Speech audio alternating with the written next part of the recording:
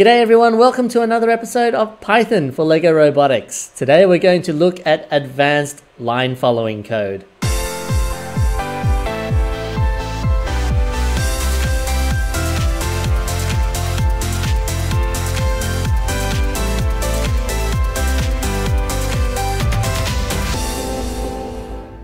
G'day everyone, my name is Gary.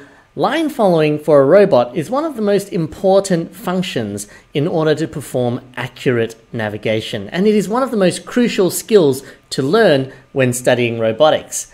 I did this tutorial a few months back where I go through the basics of proportional line following using Python, and I got a lot of questions, namely, how do I stop my robot from following the line? Well, today you're in luck because today I'm not going to show you one method, I'm going to show you 3 ways to stop your robot in doing what I call a limited line follow. Before I get started, I recommend that you build the robot Tricky for the Mindstorms Robot Inventor or the Driving Base 2 robot from LEGO Spike Prime. In a moment, I'm going to demonstrate how to code a function so that your robot can follow a line for a fixed number of seconds. After that, I'm going to show you how to follow a line for a fixed number of wheel rotations. And lastly, I'll show you how to follow a line until you encounter an obstacle using a distance sensor. I spent a lot of time experimenting and putting these videos together, so if you find them helpful, please give it a like and subscribe for more in the future. Let's get started. So here we have the code for my original line following. And all we're doing is we're defining the hub, setting the motor pair to B and A, and the color sensor at E. Obviously, this is for the Mindstorms Robot Inventor. So if you're using Spike Prime, you'll have to adjust your port settings right at this part here. After that, we make a beep, and then we have this while true loop, where our motors are getting the reflected light intensity to follow the line. This is a proportional line follow because this reflected light intensity, as it increases and decreases past 50, then our robot is going to compensate by steering in the right direction.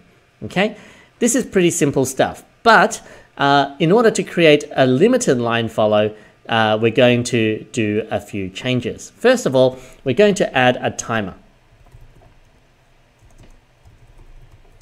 And this timer is going to be used for when our robot is going to follow a line for a fixed amount of seconds. After that, we're going to do our functions here. We're going to define a new function called line follow seconds.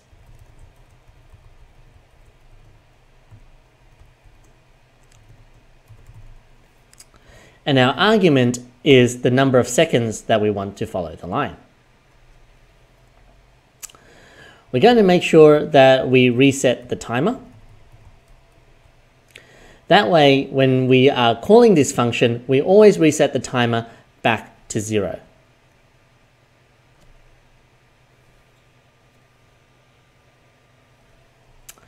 After that, we're going to use this same code that we did for the line follow, but instead of while true, we're going to set the condition to be while the timer is less than the number of seconds.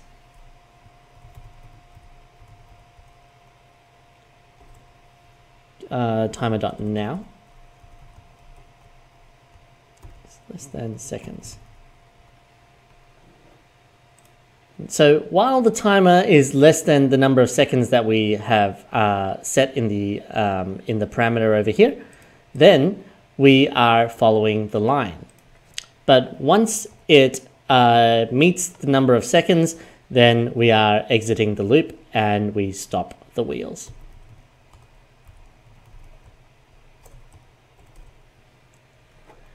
In order to run this code, it's very simple. All we have to do is go line follow seconds, and then if I wanted to follow the line for 5 seconds, I just put line follow seconds 5. And there you have it. This is the simple function for following a line proportionally for a fixed number of seconds.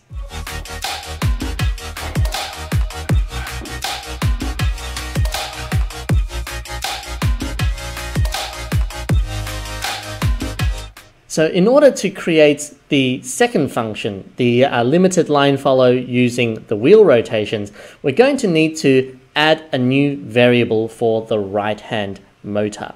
The reason we do this is because when you set a motor pair, the left motor is rotating towards the negative direction and the right motor is rotating towards the positive direction.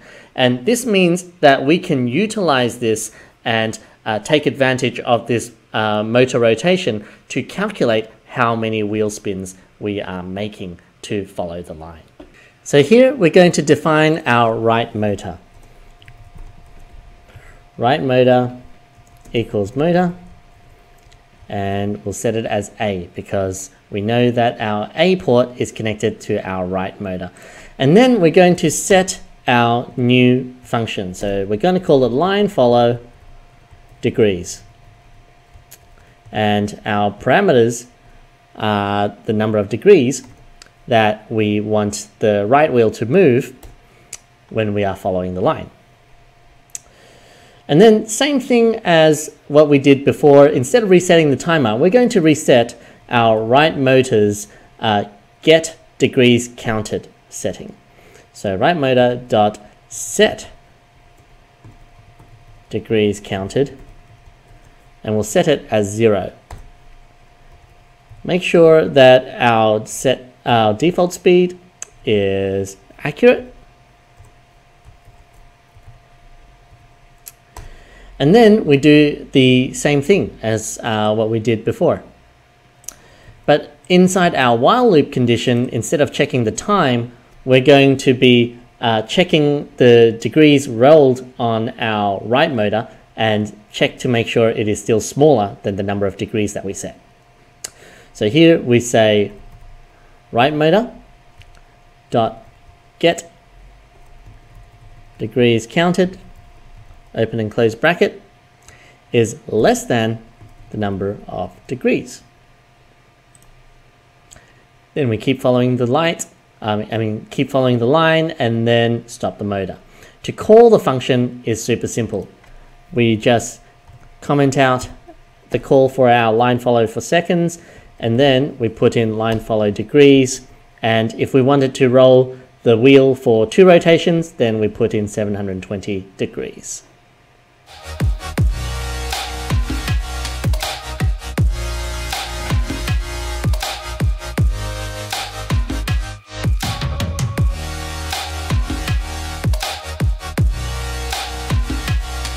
Finally, when we want to follow the line until we encounter an obstacle with the distance sensor, on Tricky, you're going to need to modify the robot so that the distance sensor is actually facing towards the color sensor. It's because if we try to follow the line sensor backwards, it actually doesn't follow really well. So I suggest a very small way you can do it. So with the Spike Prime robot, it's going to be fine because there's already a distance sensor facing forward. For Tricky, you're going to have to remove the distance sensor and then put it on the edge of these arms. So I'll just demonstrate really quickly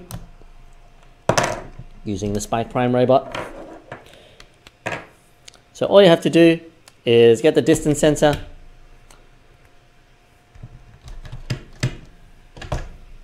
put it on the front, the front of the robot, and then use these pins to secure it in place. Okay, so this is just a very simple hack, but it's going to work and it's going to be perfectly fine to demonstrate the next part of my code. So for our final function, we're going to need to define our distance sensor. So here, distance sensor equals distance sensor with the capitals, and I've put mine at F. To define this function, we're going to go def line follow to object.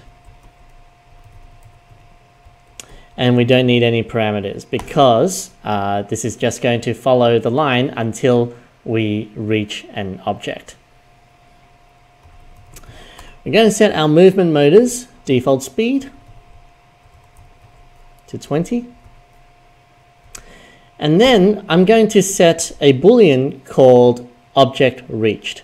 The reason I need a Boolean is because I need some sort of flag to say that we are able to exit the while loop. So we're going to set object reached to false. So this is where we use the object reached as a condition. So while object reached is equal to false, then we're going to do our logic for our line follow. But we also need to set a new variable called distance. And this distance is going to store our distance sensor's reading, because sometimes we get a none type error if we don't store this reading. So distance will equal distance sensor dot get distance in centimeters. And to get rid of the none type error, if the distance is equal to none, then we're going to set distance to 200. Oops, distance is 200. Okay, we outdent again, and then we're going to check if we have reached the object. So if the distance is more than 20 centimeters, we're going to move our motors and use that proportional line follow. Else, we're going to set the flag that we've reached the object.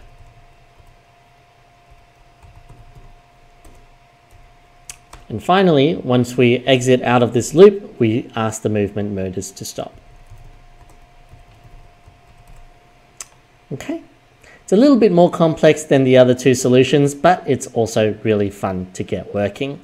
To call it, it's very easy. All you have to do is comment out this line follow for degrees, and then we say line follow to object. And we don't have to add any parameters. And now the robot will follow the line until an obstacle reaches that 20 centimeter mark.